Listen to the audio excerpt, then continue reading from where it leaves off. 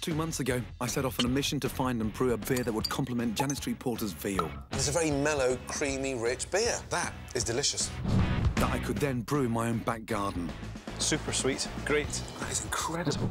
You know, we've got some nice hops and we'll get a lovely, smooth, creamy flavour to the beer. That's like a witch's potion when you stir it. A witch's potion? Excuse me, hey, this is your dad's very own beer. Let's hope this fucking works. Fuck it.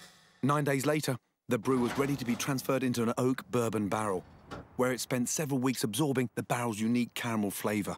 The barrel, this is where all the flavour comes from. So we're going to put the beer in here for 30 days, and it's going to transform it, add a lot of oak character, a bit of vanilla. We just need to pump it into the barrel now. Yep.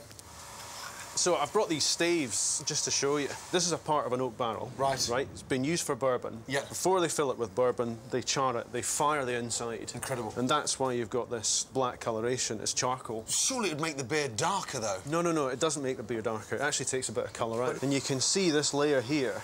It's where the bourbon has previously soaked into. And it's changed the flavour of the wood in there. So that now, when our beer's going in here, that flavour that's in there comes leaching out and goes into the beer. And that's where we get the sort of vanilla, the creamy character of this beer. To get it all. Canny Scottish trick there, tip the barrel. Come on, get it all. Only Scotland can get that one in. Right down to the last few bit of form. Come on, you bastard. Oh, Jesus. I think that'll do us. The smell is amazing. It's sort of biscuity, creamy flavour. Unbelievable. I mean, it's just getting better and better and better. This is going to really change things. Seriously? Really transform it. There we go. 2 months later, the beer is ready to be bottled and drunk. A house-proud Tana has had to put up with a lot over the years and has drawn the line at me building a beer bottling plant in the garage. Bloody hell. So Dougal and I wait out of view of my house to meet a man with a mobile bottling solution. Fuck So this guy has got a bottling line on the back of this lorry. So this thing's mobile, travels around the country, bottling beer? Yeah. Unbelievable. My God. I can spot the barrel. Bloody hell. This mobile bottling unit will cool and filter the beer, removing any remaining yeast and then carbonating it to give it a light fizz. My first ever bottle, homemade brew. It needs to be perfect. It's too late to start over. Oh, it's fucking delicious. Brewing my beer in the whiskey-soaked oak barrel has really paid off. It's extraordinary. Next one. My very own beer. The flavour will work brilliantly with Janet's veal. So the exciting thing now will be coming up with a veal dish that can match that. You got something to base it on that. Yeah, absolutely. Not just a sort of flavour, absolutely.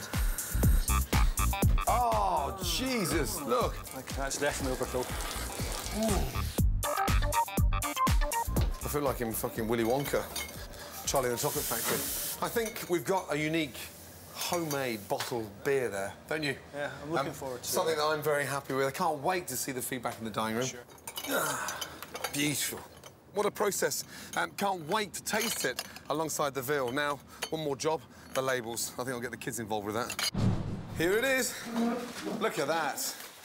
That is our very own, yes, home brewed, homemade beer. What does it say, Jack?